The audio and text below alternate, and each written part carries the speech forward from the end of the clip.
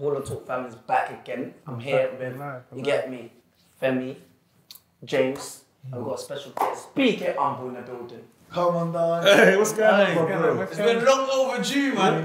I've been preening the man them saying, Splash. When you man gonna bring me on here?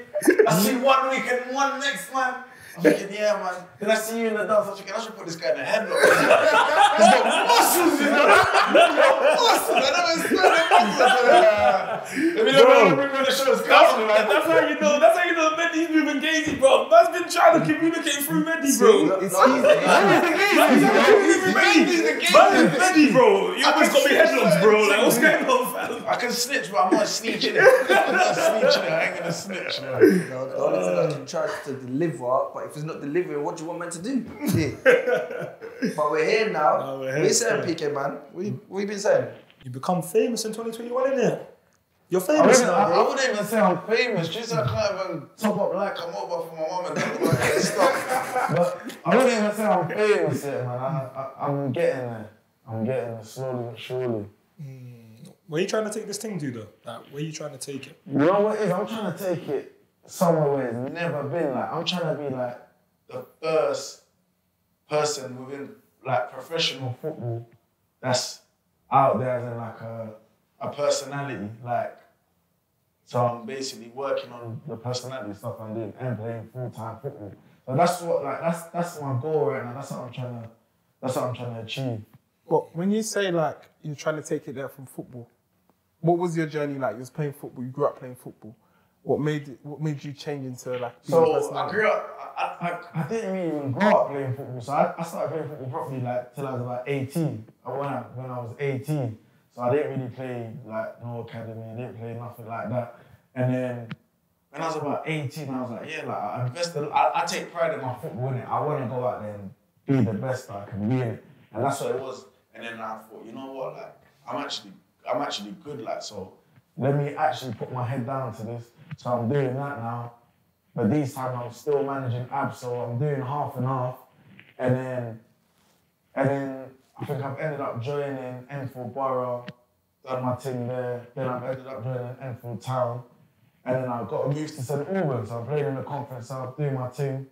And then gone to Colchester. And it just went left for me. Like, I've gone Colchester now. These times I've stopped managing abs. So I'm saying, yeah, cool, like it's football now, it's football time.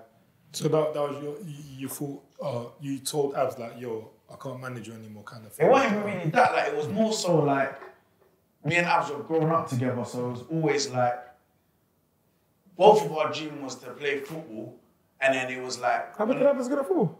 Yeah, he can actually play, you know? He can actually play, like, centre back, right back. But then he used to be a centre mid. We used to call him Montari. He used to have what's that? The Kuba Ningu. What's Kuba Ningu? What's it called? Mohican. Yeah, Mochican. He had the Mochican, man. He had the Mochican. We used to call him Montari. So he used to actually be playing like, so, yeah. Like, it was always like, yo, when that football time comes, go and concentrate on football and give it your all, innit? Like, it was like, we was in competition basically. It's like, who's gonna buy the other person the first house? Like, that's what it is. Like, it's like, yo, oh, so you like close like that? Like, we both want to see each other win. Like, so it's like, yeah, cool, like, brother, you can't be coming to studio at 4 a.m., like leaving the studio at 4 a.m. and going to football and like still doing both. Like, so you gotta kind of like, at the time I had to kind of pick a side, like, because it's a lot to deal with, innit? Because I was doing it by myself at that time as well. If I had someone else, it probably would have been alright, but at the time I was by myself, so it was a bit mad. And he weren't really doing music as much as well. So he was like, he was doing a lot of roads. And then it was one of them ones where like, I really kind of had a reputation. So that would have made my reputation even, like, it would have been, I wouldn't say detrimental, but it would have been going down that avenue, like people would have started labeling me. Yeah. So then, yeah, cool, I've had the madness in Colchester, I ended up getting nicked within my first week at Colchester. Like, the clubs found out, and then like I spent like that was like the first, my deal was an 18-month deal. So the rest of the year, I'm just there doing nothing. My second year, they told me like, listen, we're not gonna pay you out. but you don't have to come in. So I used to not go in like the whole second season I was there. I used to not go in, just like chilling ends, and I was playing non-league still. So I was literally just training twice a week. And then I've always had like a kind of following on Snapchat. I've had a following on Snapchat, but I was like, nah, I'm seeing bare man doing this Snapchat thing. And I'm thinking like, no disrespect to them, but like this is how I actually am. Like, I feel like a lot of men are putting on a show, so I'm like, you know, like, I need to try and do more with this, like try to be more consistent with it, be more open with it. So I was just more open with it. I gained like a mad following through Snapchat, and then my Snapchat kept getting deleted. So then I like moved to Instagram, and like now I'm a bit more on TikTok. But more time on TikToks, I just put Snapchat videos up on TikTok, and then yeah, like, that's how it's just been going up and up. No, that's dope. That's a dope story. And bro, I'm in the presence of 3 great personalities right now. we got FemJ, we got PK Humble, and we got Don E. This is an honor to be in front of you guys. I must say. Yeah, you know what it is? You see when I linked up with them properly. I remember we ended up all going making us together. Yeah, and I it saw was that just on Snapchat. a madness. Like it was a madness on all aspects. John D's, like the John D's was getting crazy. Like the content was like it wasn't even intentional content. It's not even us snapping it, it's the man snapping what we're doing. And it's like, yo, like this is a mad thing. Then we come back and then me and Don we just started going crazy with it. Then we was doing the lives. Even till now, like, it's been like basically like when we go making us like 2 years ago. 2 years ago, and we was doing live from basically like 2 years ago and till now, like people come out under my pictures like, yo, I need you and Don to go on live tonight. People message me like, I need, like, and this is like things that we've been doing for 2 years, like, and it just shows that I feel like me and Don, like, not to gas ourselves, like, but we got like a long time in this thing, man. A long time in this thing. No, no doubt about that. No doubt about that. Bro, you went through bare things just now. Yes, I need to double back because you just said a lot of things in there. No, because we need to break it down. So let's take it back. Obviously, we know your football story. So this Abra Cadabra story. So before you go into it about how you started managing them, might be wrong, I might be right. My theory is, you see like artists, personality, you see like when someone wants to manage you, they tend to, I think the best person for that role is the brother, the best friend. Reason why I say that is because they believe in you just as much as you believe in yourself, if not more. 100%. Do you get what I'm saying? So, but it comes to bite you in the arse to a certain extent. Like, you think so? Yeah, because with me and Abs, like, it was one of them ones where, like, sometimes I'm telling him, yo, this tune's not it, brother. Like, everyone's in the studio telling him, yo, this is cold, like. I'm listening to it, this is a bag of sand, bro. Like, I wouldn't pay a pound for this, like. And he's looking at me and praying in a way like, this guy's a dickhead, like. And it kind of hinders your friendship. Yeah. So, like, and then when I'm certain times I'm telling him things as a manager, he ain't taking it in because that's your bedroom at the end of the day. So when I'm saying things to him, he's looking at me like, nah. You can't separate the two. Yeah, like, so it's hard to separate the two, like, and it comes, but obviously he knows at the end of the day, I have your best interest, but obviously, like, when you're new to it, you've got to ask questions, you've got to have man around you that know it, because if not, you might think a figure, like, for us certain figures were like, wow, but when I go and turn around to someone and tell them, yo, like Adidas have just offered us this, they're looking at us like, well, you're dumb, like, you got to throw that in their face. But for us, it's like, yo, like, this is a mad thing. So, like, in terms of, like, the experience side of things, probably not, but the person will learn. Yeah, you learn exactly, that's all it is. You learn on the job. But I think you need someone that can go in the room on behalf of you, and they're gonna represent you well. Like, do you know what I'm saying? And you can like someone should be able to trust that person's gonna go in. Have you seen that Bobby Shmurda video when he's like in the record label and he's dancing on the table? Yeah. I didn't do that. I thought I was doing that. I should have. That's a bad deal, but I wish I did. Hey, that's jokes, man. But I remember when I bucked up properly with PK was when Kingston, I think when I remember when he done, I think, what was it, ankle, when he was on crutches and that. Was I on crutches? Yeah, I've never been injured. No, you was on crutches. Remember you come on crutches when we went to Kingston? I didn't come on crutches. You did? It was a fight. It was a fight. I remember Mr. Hustle and all that was there. I remember even Kev was there. And I was on crutches. You was on crutches, bro. That was fake crutches. I've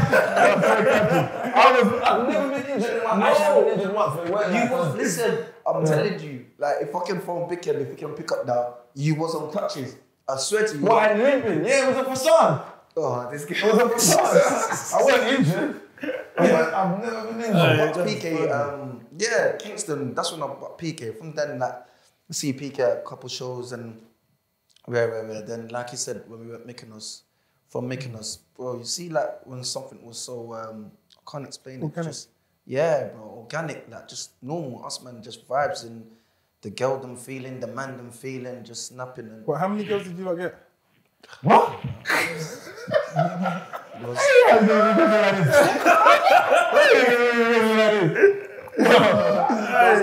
those like those 24 girls that went still. And how many men? I don't agree with that flying out girl and all of these kind of things, man. Why? It's bad business, bro.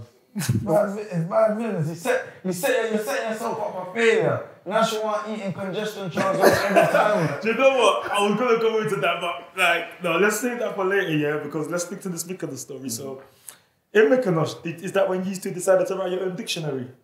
Because Yeah, because come like, It seems saying. I you know what I'm saying? Like, where did you I don't even know. You know what it is? I think it's sometimes like I don't even know it. I can't explain it. Like I can't explain it. You know Yeah, what? I first heard it when he started with me and some. Yeah, you know what? It's man will just freestyle. Like you know, like from you can say something, and I'll just flip it in a way, or PK will say something, and he'll just flip it in a way, and it just became normal. And it just became normal. Like Arsene Wenger, you say I just said, wow, this guy is. When you wear your long jacket, you see when Femi's got that long. Femi, look, you want to be like Arsene Wenger. From there, it became normal to us. We just started remixing bare names. you sneak this in me, but it's cool.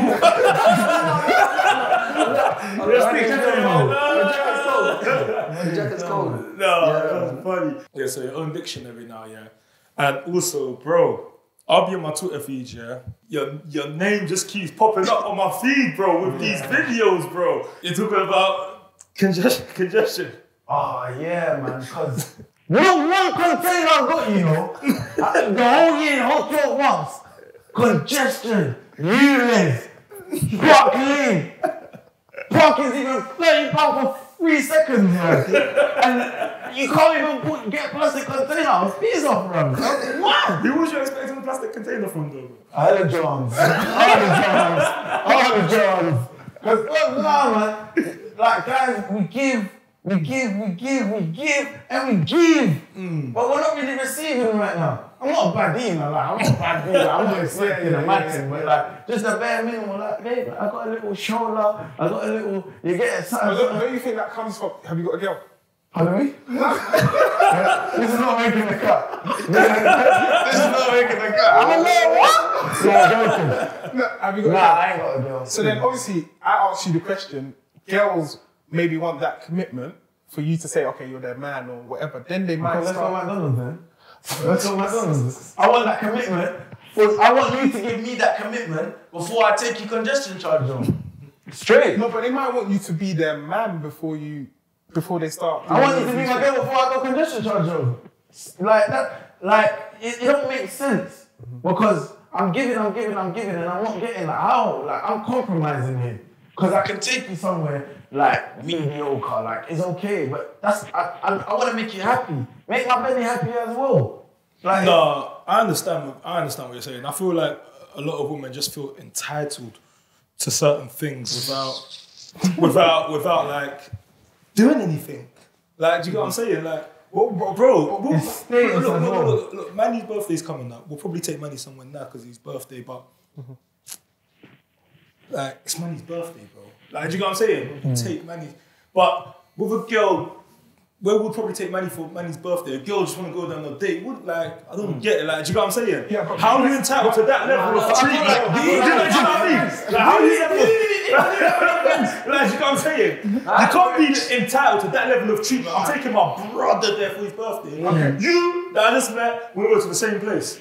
Doesn't really make sense. But I feel like it's just it's us as people, we're setting us up for failure. And they're seeing the way we maneuver. So that's what I'm trying to say. So you flying girls out to Mykonos, yeah? Of course, they're gonna feel like, okay, these men have got bread. They're taking us to Mykonos. That's why he wasn't rating it. So then, after, when they want to link you, they're gonna be like, okay, cool. They're gonna take us somewhere mad. So you're showing them something. So of course they're gonna expect I didn't that. show you. You chose to watch me.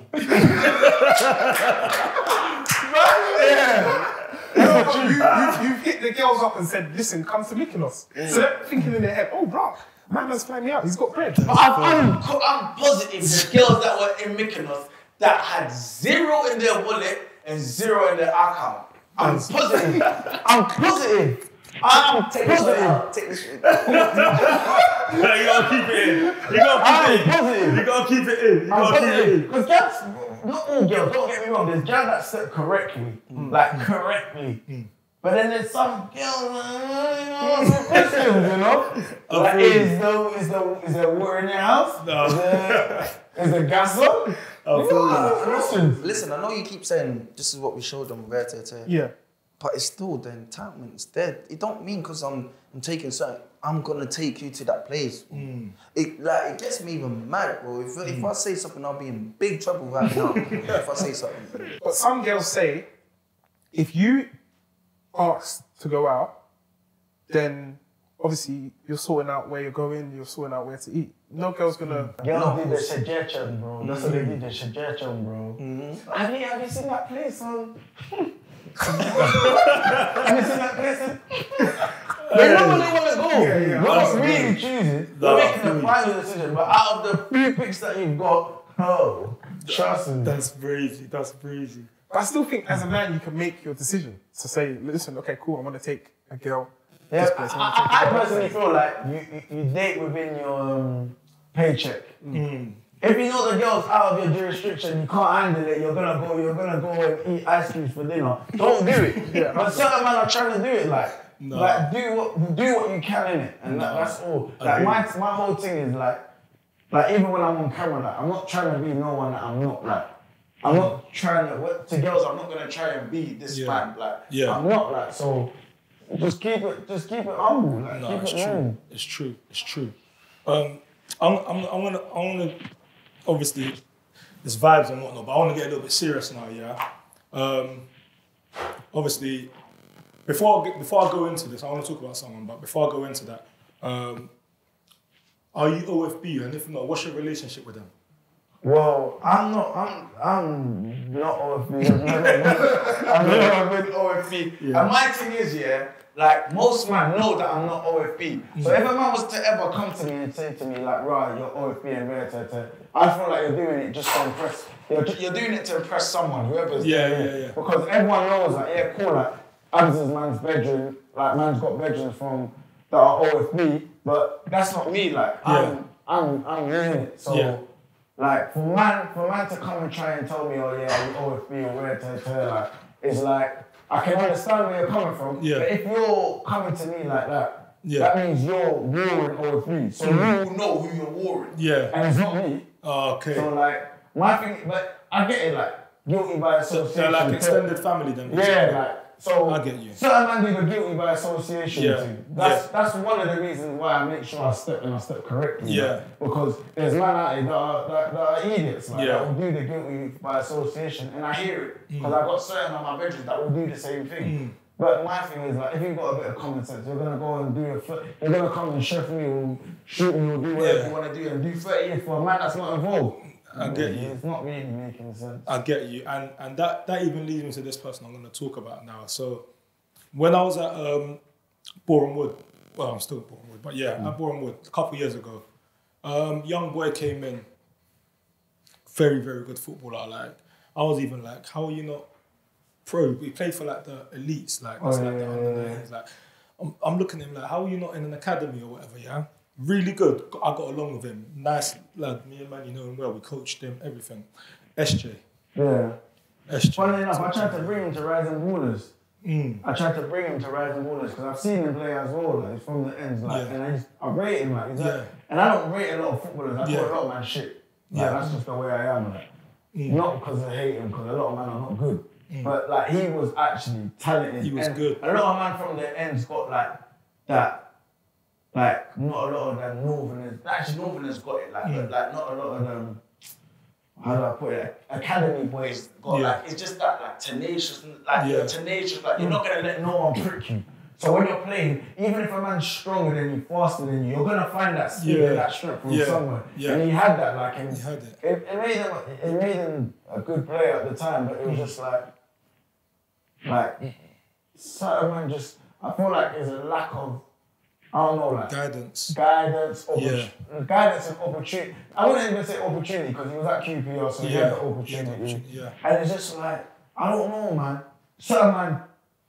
I wouldn't say that's what they're destined for, but that's the life that they want to live. That's the life they want. And once you choose that path, and once you're so open with it, man, like a man like me, I'm not even involved, but I can't step certain places. But if I go certain places, I've got to step correctly. Like. So I hear it and I don't hear it at the same time. Yeah, because even like for me, I was so oblivious that this is what he's into. So I found out like, I think. Man, he sent me an article or something like that, and I'm like, huh? This dude was a baller. Like, he didn't come across like that. Like, he's basically he got sentenced to like life in prison, innit? But like, he was. I didn't see him as that. Like when I spoke to him, it wasn't. I didn't even get that vibe. Like, do you get what I'm saying? So it's just such a shame, like, to see that. And you're right, man. There needs to be more guidance for the youth them out there, man. Do you get what I'm saying? When you say guidance, it's not even necessarily like a youth club kind of thing. It's more like seeing man in positions that like man from the ends that can talk. But then again, certain man don't listen. Like that's the problem. Like, I've had youths like that they've got to feel it for themselves. Like and like that's the same issue I had with Abs. Like it was like you had to see it for yourself to believe. Like he went through that period of time where his thing started to like decline. He weren't getting views that he was getting, and I was saying to bro, like it's because obviously everyone knows who you are, like everyone knows that you're on that, but you're too open with it. Like calm down, like concentrate on your music. But he had to feel it for himself for him to get back into it. Like, and then, like there's another youth that I know that is like that as well. Like he got arrested for something and he nearly got 30 years, and then. He clicked for him. I think he sat in that cell and when the officer's telling you, hey, my boy, you might not go back home today. It's the last time you eat J-rice, blood rice. You're not gonna eat it. You're wake up and smell the coffee, bro. And obviously you don't want it to get to that extreme. But like some man just gotta feel like you gotta feel to understand. Yeah, most definitely. I'm even glad that you're speaking in this light because you see like I've always known this, innit? From when I speak to you, I know it. I'm thinking, okay, this guy's like when you're not doing the personality thing, I've already got the vibe that, oh, okay, this guy, he's a serious guy, like a serious brother. Like, do you get what I'm saying? I think it's good that you're showing yourself in this light because it's like, yeah, bro, man, like as much as of a personality you are, bro, you got your head switched on. Yeah. You know your stuff. Like, do you get what I'm saying? You're clued up. You're locked in, man. Nah, so big up. I always try to like. Because sometimes, like, the little brothers inform me and they're just like, brother, like, I don't want to answer, like, but it's like, they need us, innit? Like, they need us to be, like, because it's all cool, man, saying, yeah, my big bro, but, like, it's not money that they want. It's not like, it's just that little guidance, that conversation, because especially when you're playing in non-league, these men don't know how to deal with non-league managers a lot of the time. Like, they ain't dealt with them, man, like, they ain't dealt with proper geezers, and I say to them, bro, like, it's a nice feeling, like you see when you're like around like these English lads like that. Like the man that would never buck like. Like the other day, like I went out and one of my bedrooms he poured water on my head. Like I found it hilarious. Like but the man was looking at it. Well, if I showed like the man was seeing it. See, this pinky guy fried you. He used to stop going pubs. Like he used to stop going pubs. Like they're changing. But it's just like. You've got to bring yourself into the football community if you want to be in there. Like, if this is the life that you want to live, like, man, I tell me, I don't chat to no one in the team. I said, bro, these are your teammates. I said, nah, man, they're not on what I'm on. Like even when we're getting into madness and then when I'm watching, I don't know, like cool, like they're your teammates. Bro, like there's no gang beef. A lot of men in football are gonna argue with you and they're not gonna say nothing. They're getting on that point about arguing. I'm not a man that likes to argue at football. Like a lot of men want to do the arguing thing, bickering thing, handbag thing. I don't mind a hard challenge. Was it like you on the fight on my teammates? There was a little when pre-season. There was a little.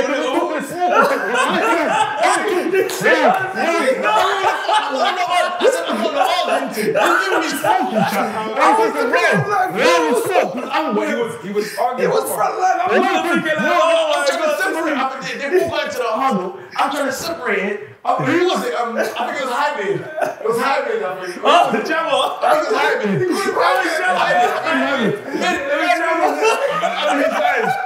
The guy didn't. My fucking trouble was in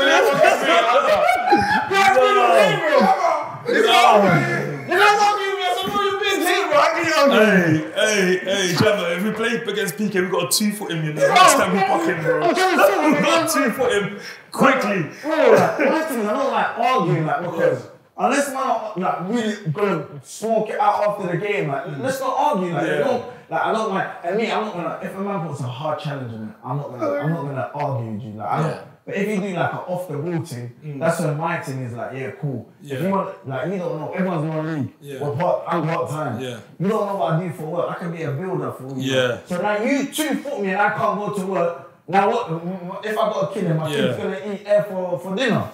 I'm gonna move to you now. I have to move to you. So when you come with intent to endanger my life, that's my thing. I hear that. That's the big joke. No, man, he said his business. No, I'm not lying, I'm right.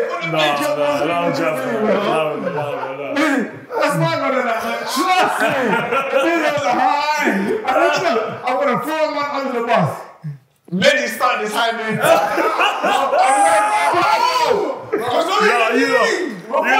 That's my bro, man. No.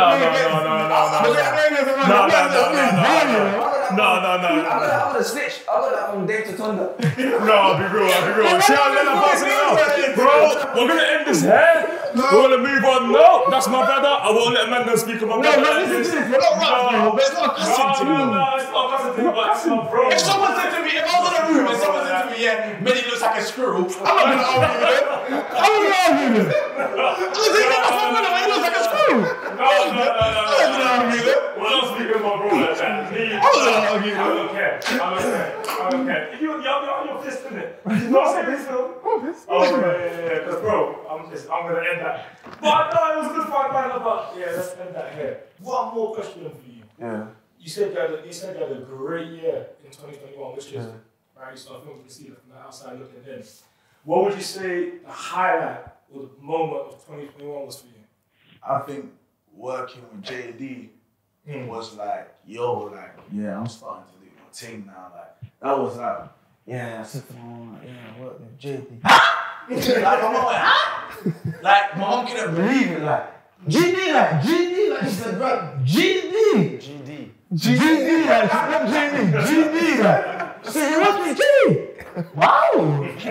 I can't believe it. And then that feeling was like, that's the same feeling I had when I signed for Colchester. Like, it was like, mama, I'm just a pro. Like, that was that same feeling. Like, it was just like, cool. Like, I'm starting to level up. Like, and it's not even about the money. Like, it's just about the brand, the kind of brand that I'm working with, and it just kind of shows the direction I'm going with. And for an African parent to understand that, the magnitude of that is a nice feeling. No, that's dope, man. That's dope, man. You got an incredible story. It's still just the beginning. Yeah, it is, man.